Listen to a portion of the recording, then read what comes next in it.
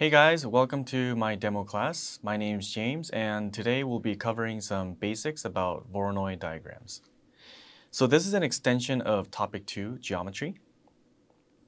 Okay, so before we get into the formal definition, let's consider some particular scenarios, okay? So let's say you want to open up a new coffee shop, a new cafe, okay? And in your neighborhood, there are already existing cafes, maybe 3 cafes that are over here, and we'll say that's A, and then another one, B, and then another one, C, okay? And so ideally, we don't want our new cafe to be too close to another cafe because that would cause maybe unnecessary rivalry, or maybe if your coffee shop is not as well known as a certain brand like, Starbucks. So you want to position your cafe furthest away from all the other cafes, ideally, right? So maybe somewhere around over here, and given that, it's evenly populated, right? This would be the ideal location. So this would be D, your new cafe, okay? And if you were already thinking about like around this position, then you have a pretty good intuition about Voronoi diagrams, okay? So the more formal definition, Voronoi diagrams are a way to divide a space into regions based on distance to a specific set of points called sites. Each region in a Voronoi diagram consists of all the points that are closer to one site than to any other site, okay? And then so we would have to know the definitions of these, which are pretty intuitive as well, okay? So sites are these. So these are the sites. They're the coordinates of the specific places of interest. And then we have the edges, which are the perpendicular bisectors of 2 sites. And so we'll learn how to draw these and find the equations of these bisectors. And then regions, where all these boundaries, this closed boundary, form a region, okay? Okay, so let me roughly draw what a Voronoi diagram looks like, okay? So I'll try to draw the best I can. It's not to scale, but if we have point A here, and we have maybe point B here, C, and then draw D over here, okay? So the way to draw the perpendicular bisector, okay, so first we have to draw perpendicular bisectors between each of these sites. And so firstly, we'll have to draw a line segment, okay? And then we have to divide this line into half, and we'll find the midpoint and then draw a perpendicular bisector, a perpendicular line that goes through that midpoint, okay? So a perpendicular bisector, by definition, is it goes through the midpoint between a line segment at a perpendicular angle, okay? So the midpoint looks right about there, and so we'll draw something like that. Okay, and then we'll do the same, and then we can get rid of this part now because we're only interested in the bisector, okay? Okay, and we also don't want the perpendicular bisectors to cross over each other. Okay, so I'll leave it there for now. Between C and D.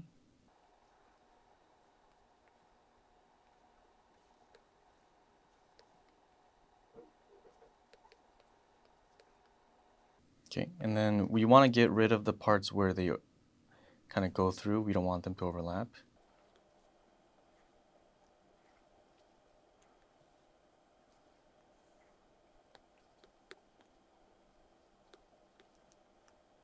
So these 3 perpendicular bisectors were supposed to intersect at one point called the vertex. Okay, so my drawing is not perfect, but the 3 perpendicular bisectors will always intersect at one point. And then the 4th one could or could not, okay? It depends on where the point is. So this is the basics of drawing a Voronoi diagram. And so this would be a complete Voronoi diagram, okay? So now let's look at the properties of some the Voronoi diagrams, okay? So in order for a Voronoi diagram to be complete, you have to have the same number of regions as there are sites on the diagram, okay? So if we see over here, this is complete because there are 4 sites, 1, 2, 3, 4, and 4 regions, right? And the edges of each region are the perpendicular bisectors of the sites, and so that's what we've done just now. And the vertices of each region are the intersections of 3 of these perpendicular bisectors. Okay, so that means at this vertex, it's going to be equidistant to 3 of the sites where the 3 perpendicular bisectors meet. Okay? Okay. Oh, and also one more thing. Anywhere on this edge, it's going to be equidistant to both of the sites that this bisector divides. Okay, so anywhere along this line, if I'm over here, it's going to be the same distance to B as it is to C. This is a very important property that you will use a lot in your exams. Okay, and then so in order to successfully solve a Voronoi diagram problem, you have to know these. Okay, so for some of you, this might be review, but we know that there are 3 forms of linear equation, right? So the first one is the slope-intercept form.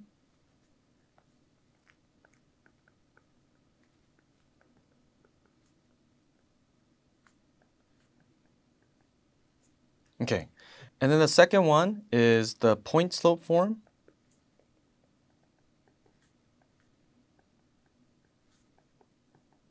Okay, and the last one is the standard form. So I'm assuming that most of you will be more familiar with this form here, slope-intercept form. And the reason why we call this the slope-intercept form is because just by looking at this equation, just by looking at it, we know the slope and the intercept of this line, right? And so similarly, for the point slope form, just by looking at this equation, we know the point that this line goes through. So this x1 and y1 are just constants. It's the coordinates of a point that we know the line goes through. This x and the y, these are just the variables, the independent and dependent variables. So please don't be confused. And then standard form is just standard form. So the reason why we have to know all 3 of these is because sometimes the question will require us to write our answer in the standard form or the slope-intercept form. But when we initially find the equation of the perpendicular bisector, the easiest way is to use the point slope form because we always will end up finding the midpoint between 2 sites. Okay, so the midpoint is going to be x1, y1, and these coordinates are the ones that will go into this formula. And then we end up rearranging this equation to make it look like this or like this. And don't forget that in standard form, A, B, and D have to be integers. Okay? And so the midpoint formula, if there are 2 points,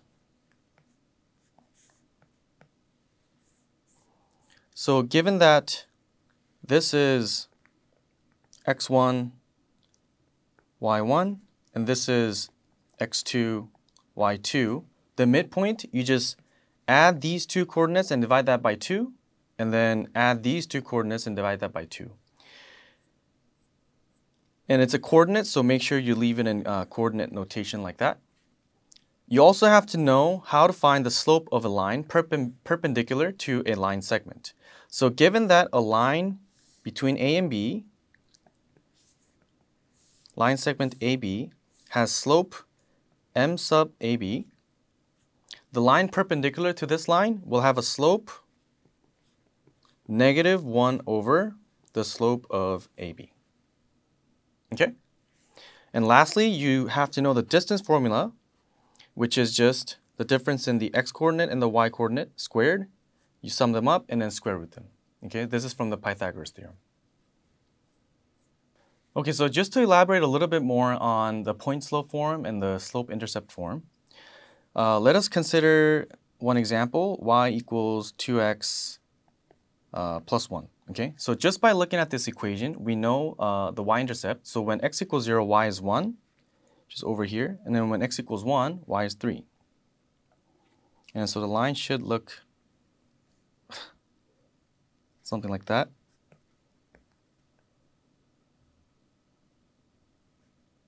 Okay, let me redraw that.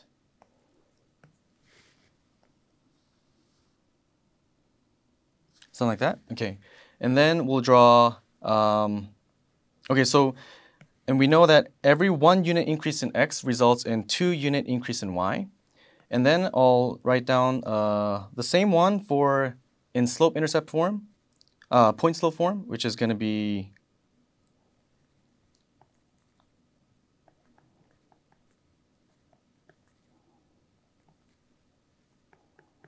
and so just looking at this equation, we know that this line will go through the point 1, 3, right? And then so it's the same line. And then if we rearrange this, we can end up getting y equals 2x plus 1. So y equals 2x minus 2 plus 3 equals 2x plus 1. Okay, so this is just to show how you can manipulate the point-slope form to make it look like the slope-intercept form. And then, of course, if you bring everything to the left, right, we can change it back to standard form. So it'd be negative 2x plus y minus 1 equals 0. So now we have standard form. Okay, so I don't really like to have this negative. So I don't like to have the first term start with a negative value. So I just like to change it to something like that. So this would be standard form, and then the point-slope form, and then the slope-intercept form of the same line. Okay? Okay, so let's look at an example problem. Okay, so this Voronoi diagram shows sites A, B, C, and D. Explain how you know that the Voronoi diagram is incomplete. So earlier we said that for a complete Voronoi diagram, there has to be as many sites as there has to be as many regions as there are sites. Okay, so here we have 1, 2, 3, 4 sites, but we only have 1, 2, and 3 regions. So that's all we have to say. We just have to say there are 4 sites, but only 3 regions. Okay. The next question, find the equation of the line which would complete the Voronoi cell containing site A. Give your answer in the form ax plus by plus d equals 0. So this question requires us to leave it in standard form. But it's always the easiest to first find the equation in point-slope form. And so remember, the first step is to draw a line segment between A and D. Okay, and then draw the perpendicular line that goes through the midpoint. Okay, so this is what a complete Voronoi diagram would look like. And they did not require us to draw it. They actually require us to find the equation of this. And so the first thing is, let's find the midpoint. So we know that the midpoint is x1 plus x2 over 2, comma, y1 plus y2 over 2, right? And then we know that x1 is 1, x2 is 6, and we know y1's 2, and then y2 is 0, okay? So that will be 1 plus 6 over 2, comma, 2 plus 0 over 2. And that would be 7 over 2, comma 1. That's the midpoint. So this is going to be the x1 and the y1 that we will use in the point-slope form equation. Okay, so this is the coordinates of the point. And then we have to find the slope of the perpendicular line. And in order to do that, we need to find the slope of the line that connects A and D. Okay, and the formula for slope is m equals y2 minus y1 over x2 minus x1. Okay, so this is not the x1 and y1. This is for the midpoint. I'm just going to label it here, midpoint. And this is going to be the coordinates of A and D. Okay, so y2 is 0, y1 is 2, x2 is 6, x1 is 1. That's negative 2 over 5, right? Okay, now the slope perpendicular to this one would be the negative reciprocal, 5 over 2. Okay, now we have everything we need to write the equation. So we know it's y minus y1 equals m x minus x1. And so here we're going to use this coordinate, and for the slope we're going to use this. So y minus 1 equals 5 over 2 x minus 7 over 2. Okay? And then we're not done because they want us to leave this in standard form. Okay? And so we're going to multiply everything out and move everything over to the left. So we have, initially I'm just going to write it as, okay, y minus 1 equals 5 over 2x minus 35 over 4. Okay? And then I'm going to multiply everything by 4 to get rid of this and this. So it would be 4y minus 4 equals 10x minus 35. Okay? Then I move everything to the left. I'm going to bring this over here. Then I'm going to have negative 10x plus 4y plus 35 minus 4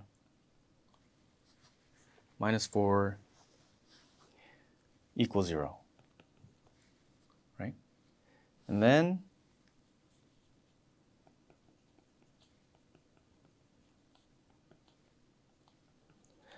I don't like to see this negative 10 here, so I'm going to multiply everything by a negative 1. So that's 10x minus 4y minus 31 equals 0.